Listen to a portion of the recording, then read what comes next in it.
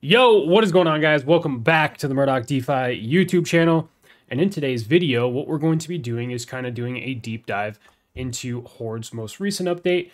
We're going to look into the numbers because if you're like me, based on, really, I thought everything, I kind of had a hint that things were going south or changes were coming based on the zombie or the ZNFT integration within the protocol.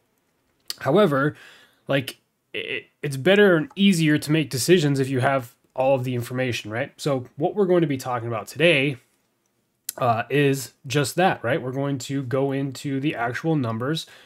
I'm going to give you kind of my opinion with what I think is going on with the protocol, how people are using or interacting with it, the health of Horde in general, and yeah, and also too, like my plan moving forward. As you can see here on the screen, I've got a little bit of Horde in my wallet and then also in the claimable. Like I still haven't touched it since they made the update, and that's what we're going to be talking about today. So if you guys appreciate this type of content where we deep dive into these projects, and the reason why I'm doing this is because I finally got around to being able to take the time out and really kind of deep dive into this and be able to make a decision or form an opinion on myself or for myself based on all the information that we've been given, rather than just assuming shit and thinking things are one way, or just being bullish on the project for the sake of being bullish on the project because I've been in it since day one and I like Horde, I like the team.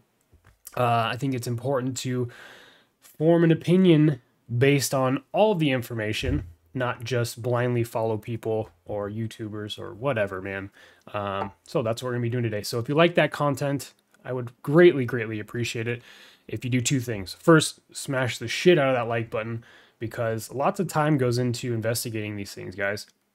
Lots of times go into recording these videos.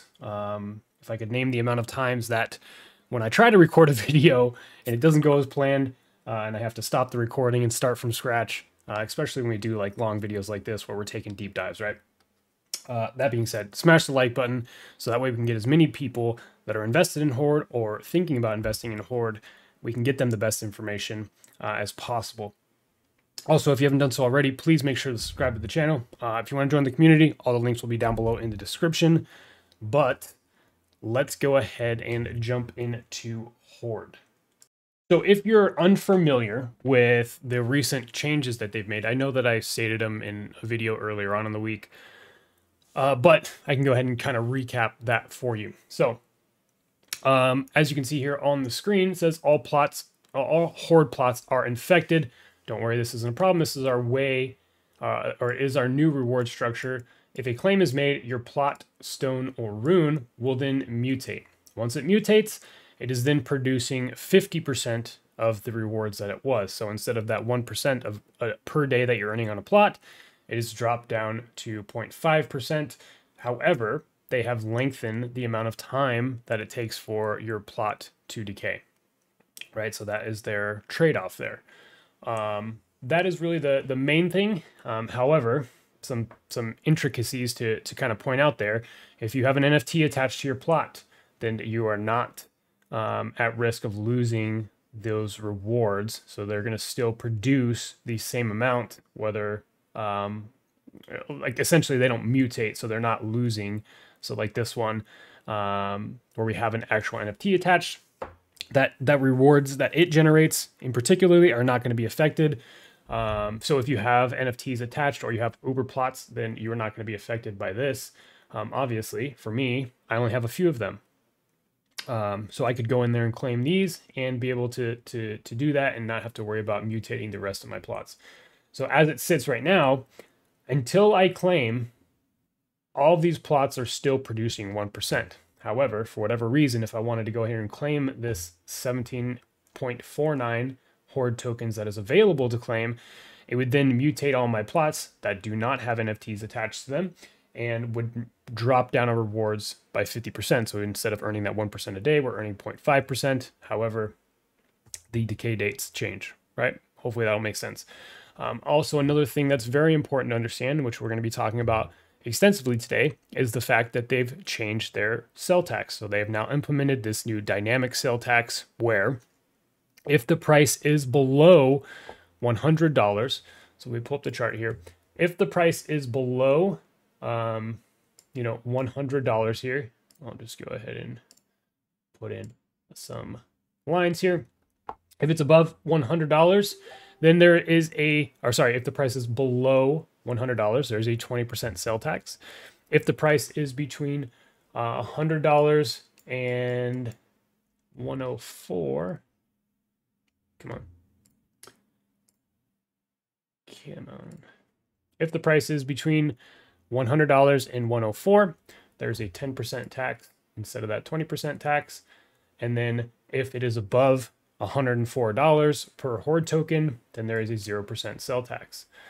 Now, looks like I've made some lines before. However, you can see the frequency in which the price is over $100. It doesn't happen very often, so unless you're sitting and watching the Horde chart all day, every day, then it becomes an issue to where now, if I wanted to go and sell any of these 48 tokens, I'm likely going to be subjected to a 20% sale tax. But we'll talk about what the plan is to do with that later on in the video. Some things that I want to point out is if we go to Dune and you just type in Horde, this Dune dashboard will come up and it gives you a ton of information with what's going on with Horde. And a lot of this stuff is why I wanted to talk about this. This is why I wanted to make this video. All this information has definitely helped me understand what's going on within the protocol even more, right? So the first thing that I want to address is what happened when they started this zombie NFT mint. And we can look back at what those dates were when they minted. So around October 5th, and here you can see, right? This is the BUSD inflow and outflow balance on the liquidity manager. So this is how much money is in the liquidity manager, right? And essentially they're using that money in the liquidity manager fund to keep the price stable. As you can see, this price has been dropping, or the balance rather has been dropping, and you can directly correlate it with the date that they started the NFT mint and people were starting to mint these NFTs. And what has happened is a lot of people saved up their Horde tokens. And then since there wasn't this 20% sales tax, they just took the 10% hit, sold off a bunch of Horde tokens, and used those funds to go ahead and mint these zombie NFTs. Now that put it, like I said, it put an immensely large amount of sell pressure on the Horde token. And yeah, you can see here that since then, or during that time period, the balance of the actual amount of money that was in the liquidity manager drastically dropped. So I'm of the opinion that the team monitors this stuff. Obviously, they have to. And probably what happened is it probably came last minute after they realized what they had done.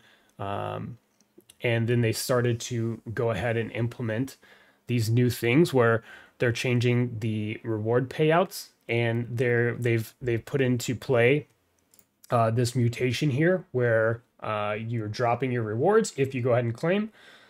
So I would imagine that the bulk of people like myself have just been accumulating. They haven't claimed yet because they don't want to run the risk of dropping those rewards by 50%.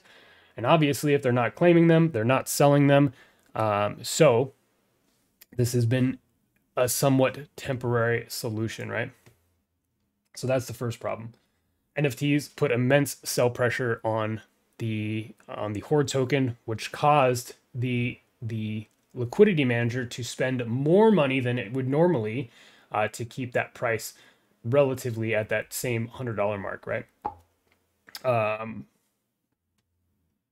Reading further through some other information that they offer here on this Dune dashboard, you can see currently the liquidity manager balance, $1.7 million. The TVL from the zombie NFTs, 1.6, and the Horde BUSD liquidity pool at 1.4 million, almost 1.5 million. You can see here, this kind of charts out the TVL of the zombie NFTs over, the time period when it launched, right? October 4th. And this directly correlates, right, with the timeline here. And another thing that's very interesting is I noticed one thing that, so when they initially had the mint, and maybe I don't think I caught it right away on the 4th. I know that they had to like shut things down and kind of pause it for a day. But I did know before the mint started, before the first mint started, they did have an option on the dashboard to be able to purchase your zombie NFT with Horde tokens. However, when I came back the following day, that was no longer an option, right? So you can only mint with BUSD, causing people or forcing people to, instead of using Horde tokens to purchase these zombie NFTs, you would then have to sell your Horde tokens for BUSD and then use that BUSD to buy the zombie NFTs. So I don't know what the reasoning behind that was. Could the implementation of using Horde tokens to purchase those zombie NFTs taking a lot of the pressure off of cells, then inducing or mitigating the fact that they had to drop rewards? Maybe, but I guess we'll never know because obviously we're past that now. Coming down here, you can see the Horde BUSD liquidity pool, and that's been on a pretty stagnant road there as in terms of the liquidity pool, but that's fine. Zombie NFT mint by date, as you can see here, they have a total of 4,144 Z NFTs minted out of a total of 10,000 mint, right? And you can see, obviously, they had a big influx on the first day and second day, and then it's kind of died off since then. Not too many people are minting them as of now. Also, Horde total. So this graph is essentially a graph of the amount of people on a daily basis that are creating plots, whether they're Uber plots, regular plots, stones, or runes, right? And as you can see, since they implemented the new mechanics on the 14th, the amount of plots and in total, right, regardless if it's an Uber plot, a regular one, stone, or rune, has drastically decreased. So we went from let's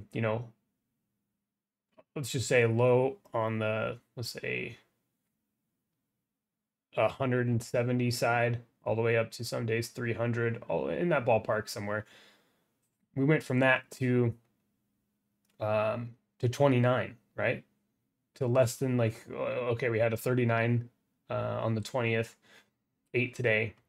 So in my opinion, this really gives you an idea of the sentiment here. And this just further backs up the fact that people are choosing not to claim their tokens, right? If they're not claiming, they're obviously not compounding and using those tokens to buy more plots. So you can kind of see where this is going, right?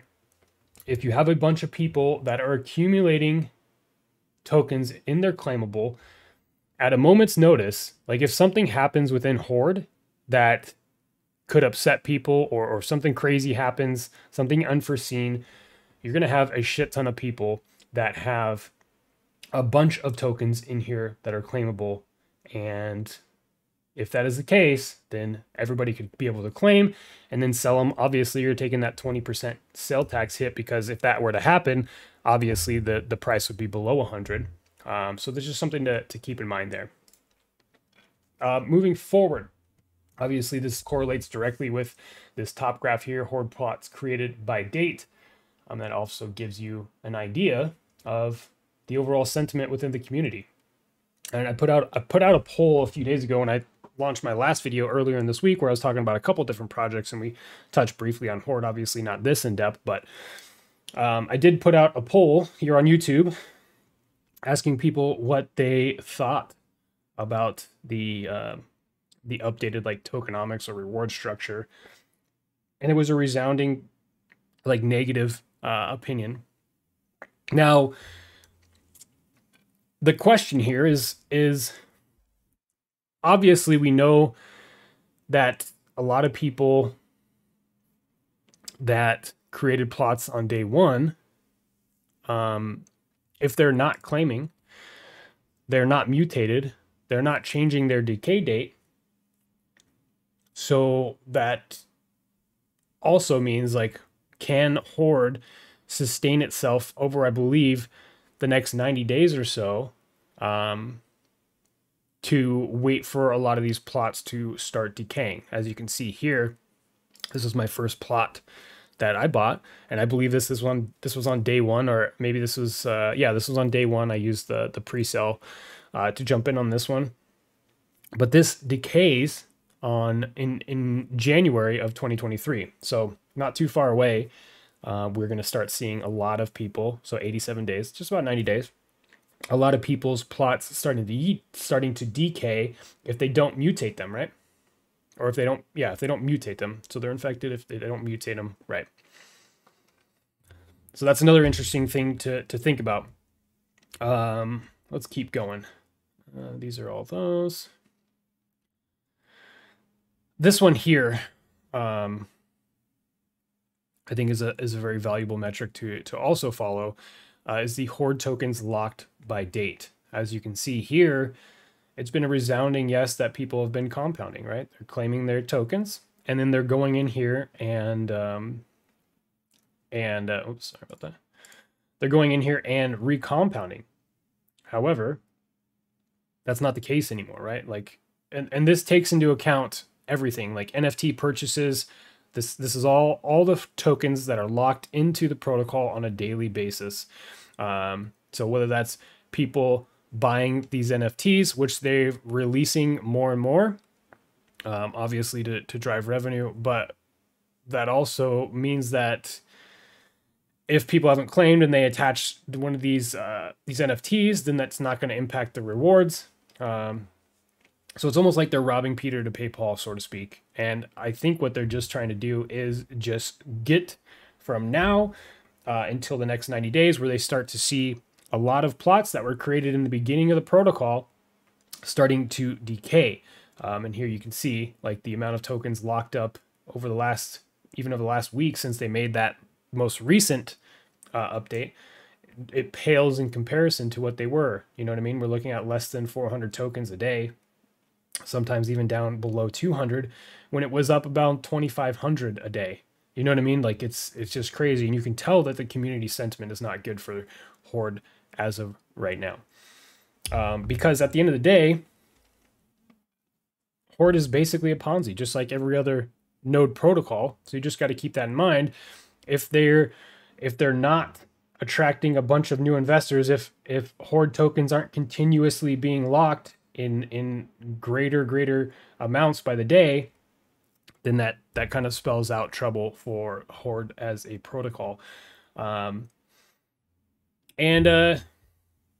yeah, that's this. All this information is what I use to, like, form my opinion. So you might ask, Murdoch, okay, well, now that you have all of these tokens, what are you going to do? And we'll get to that. I do want to also bring up the fact that this is the holders from the Horde token contract.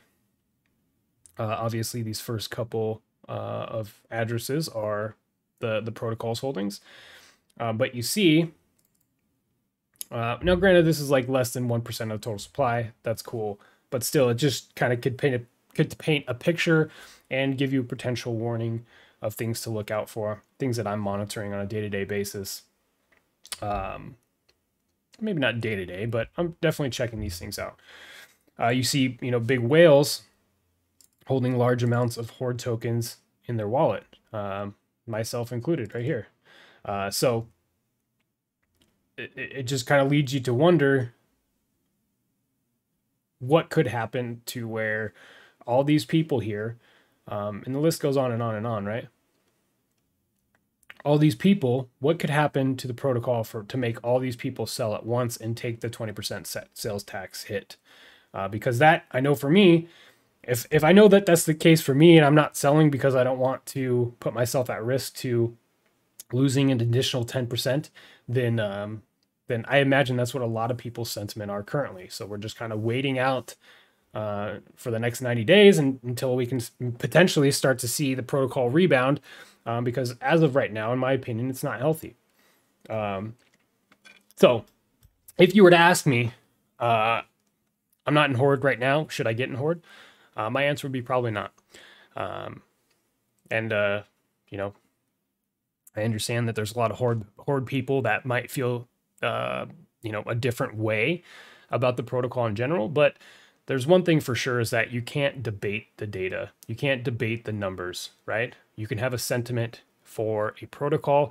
You can love the developers. You can love the team. You can love everything that they've done over the last almost year, right? However, like you can appreciate the team and understand that this protocol is getting more and more risky as the days go on to jump into as a new investor. Like those things can be synonymous, right? I think that's the right word, but you get the picture that I'm trying to paint. So let's get into what I plan to do. Obviously, we got almost almost 50 Horde tokens in my balance. We've got almost 18 claimable. What am I going to do? So what I've been doing, or I'm about to do, that's the reason why I wanted to make this video, is head on over to Bog Swap and put limit cells in, so that way I can try to mitigate any risk of losing that extra 10% tax.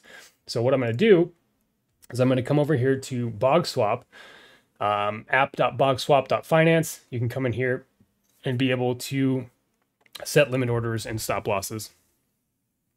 So we're setting limit sell orders. I'm probably going to put half or 25 Horde tokens in here to swap when the price of Horde is above $100. And then I'll also put the rest up just in case the price spikes up over $104. And then that way I would get away with no sales tax.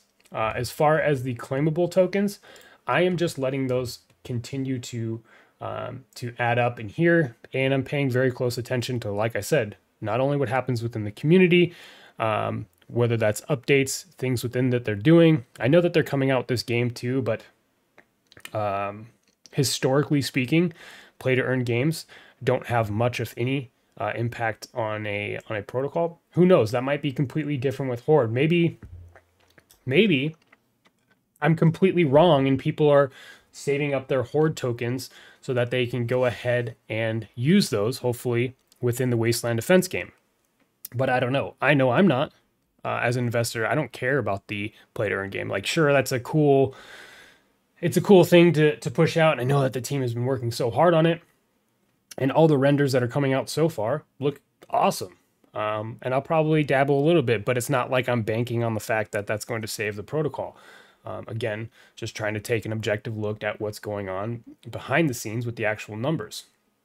So like I said, that's what I'm doing with my Horde token balance. And then also on the claimable side, I'm just letting those accumulate, watching the numbers, watching the things that the team say within their Discord. And then, you know, if it comes down to a play where I need to go ahead and claim all those tokens, then that's what I'll do. However, who knows what could happen in the future? They could put a, could put a countdown on that, so where you wouldn't be able to claim your tokens or something, right? But this is the inherent risk that we take as investors when jumping into protocols like this, right? We are at the whims of whatever they decide is fair for everyone, or for their best interest, or for the protocol's best interest in regards to health, all that, right? That is what we take on as investors in terms of risk. So just know that going into this, and however you choose to play this, there's a lot of game theory that goes into it, right? And you got to understand too that there's whales in here that have over 100 plots. I'm sure they have second wallets. They have Uber plots. So they're, you know, like I'm just a small guy, right? When we talk about things in the grand scheme of things. And I know that there's a ton of other small guys that have 1 or 2 plots that are just trying to accumulate as many Horde tokens as they can so that they can compound. So that's just something to watch out for. But at this point in time, I would say, definitely try to mitigate as much risk as possible and just watch the numbers, watch the sentiment, watch what the team is doing in the community, and yeah, make the best informed decision you can based on the information that we have available to us. Like I said, that's why I wanted to get this video out. So hopefully this helps you understand a couple things, right? Like the overall health of the protocol. And don't just take my word for it. Go look at this stuff yourself. Form your own decision or your own opinion based on all the information. Like I said, it's important to do that, to form that opinion based on all the information, not just because you like the development team, not just because you like Horde in general. When I first got into Horde, I really loved the branding. I was a sucker for their branding, and that's what kind of drew me to the protocol. But as time progresses, as the protocol ages, these are things that you need to be aware of. And I think that that's what warranted this video today. And I'm glad that you watched this. Hopefully you watched it to the end to make sure that you're gathering all the information that you need to make the best decision that you can on your journey throughout Horde and in passive income in the DeFi space in general. Other than that, guys, I think that's going to wrap up today's video. Thank you so much for tuning in, and we will catch you on the next one.